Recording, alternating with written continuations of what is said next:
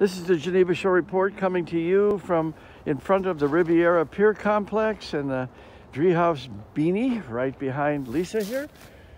You can see that the lake is frozen over and with snow on top of the ice. So we are very much looking like winter in Lake Geneva. The football season was over, but we're not going to talk about that whatsoever. Wrigley is void of cars for the most part, so it's a quiet day, although a very, very bright sunny day down here. We are here on... It is Monday morning, January 20th, 2020. I'm Lisa Otto. And George Belushi Jr. And the Geneva Shore Report. Good morning.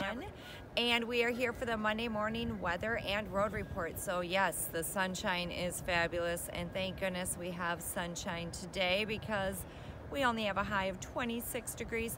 However, that's very pleasant for this time of year. Right now we have 16 degrees. It feels more like 13 degrees, but it will warm up as the day goes on. Like I said, a high of 26, and by the end of the day we will have full sunshine, although it feels like full sunshine right now. So this is it. We're gonna have full sun pretty much all day long and into tomorrow, so that'll be great. Our low tonight is 8 degrees. Tomorrow, 24 for a high, and full sunshine again, and a low of 18. So it's gonna get better as the week goes on. Right now the winds are super calm. We only have one flag fluttering there, and they are out of the southwest. Oh, I had 2.2, 1.7, 2.2. I think that's, yeah, 2.2 is the highest I'm getting, which is nice because it's a very, the temperatures are a little chilly today.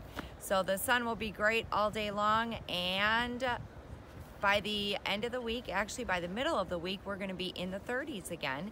We could get some snow later in the week, at the end of the week, and we'll keep you posted on that. But it should not be anything major. No winter weather advisory is expected at this time. So we'll keep you informed on the snow that's coming at the end of the week. The ice castles, I'm sure, are doing great right now. They're probably loving this weather. As far as roads go, well, they're dry and clear. Visibility is great. There is a little ice or snow pack on the edges of the roads and in some of the parking areas, so you're just going to want to pay attention for that, but for the most part they are clear. I know Wrigley got cleared up yesterday, it was, or the day before, so yeah, they have all that cleared up. I know they're working on some of the parking lots though. They have the big oh, what do you call those things with the scoopers?